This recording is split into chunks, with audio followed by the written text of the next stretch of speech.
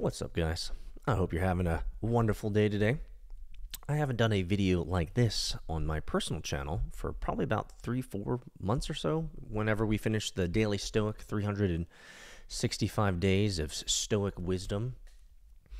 But I've been creating videos every day, posting up on this channel racing videos every day, but on another channel, news. So if you don't know where that is, I've been posting every day, actually multiple times a day.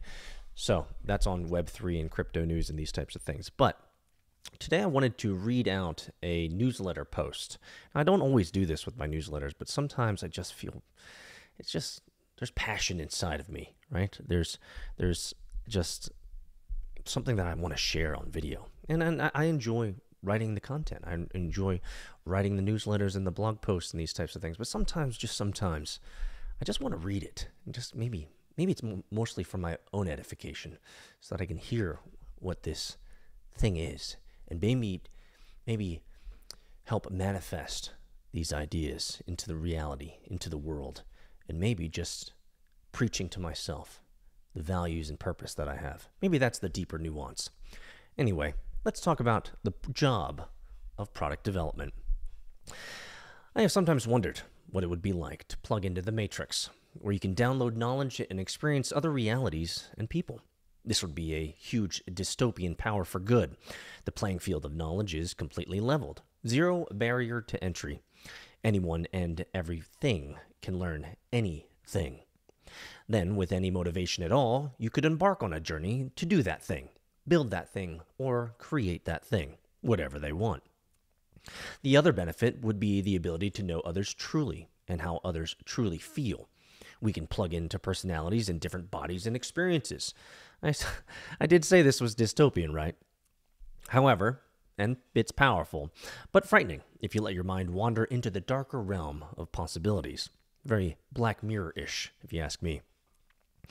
I don't know anything about this world outside my own experience, interaction, and perception of how things transpired. I know not of the future. Only one perspective of the past is what I have, my own heuristic, my own life experience. That's all I got. I once heard Eric Weinstein say that our past is never actually reality. It is only our perception from one viewpoint. Everyone else that was there experienced something completely different than you. Your past is merely a perspective.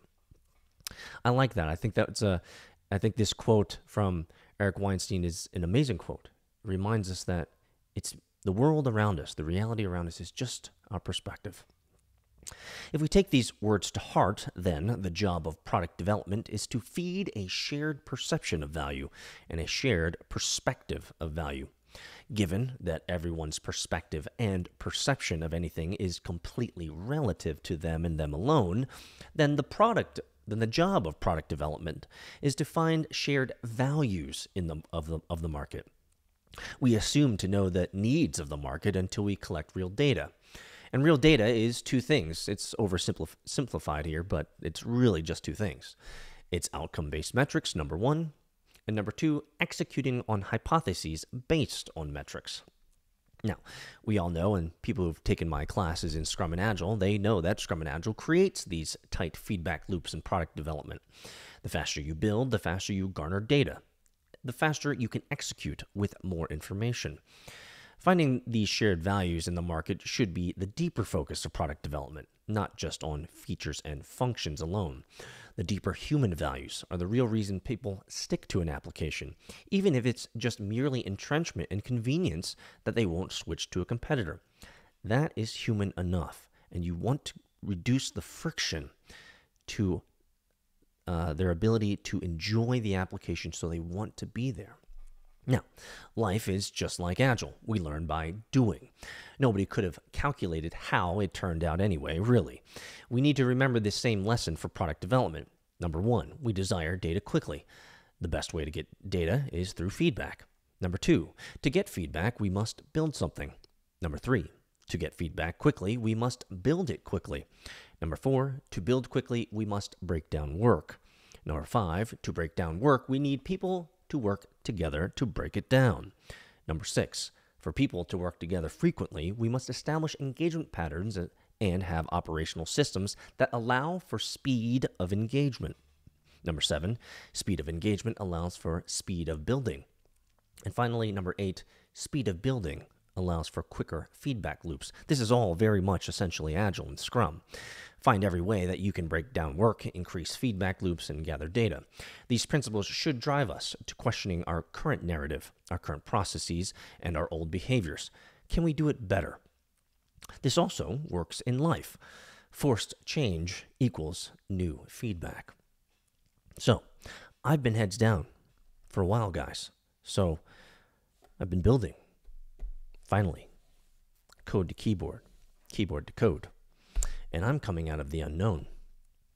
With all of our capital deployed from our venture fund out, we've found a couple of winning investments.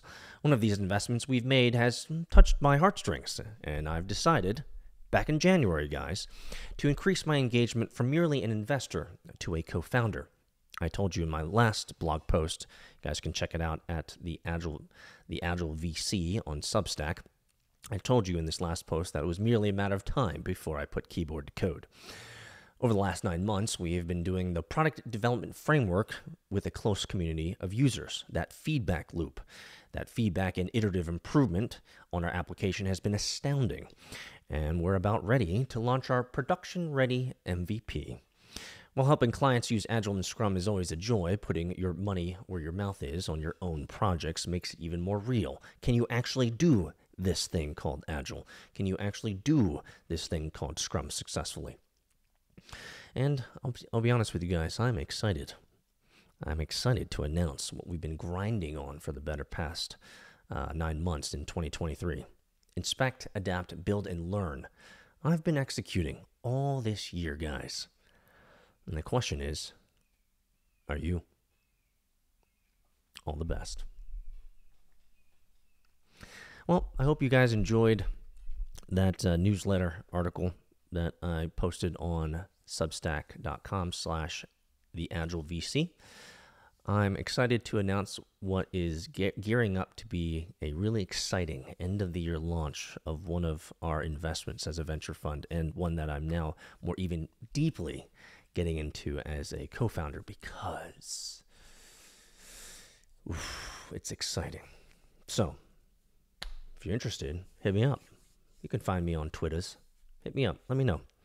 Maybe early access is a thing.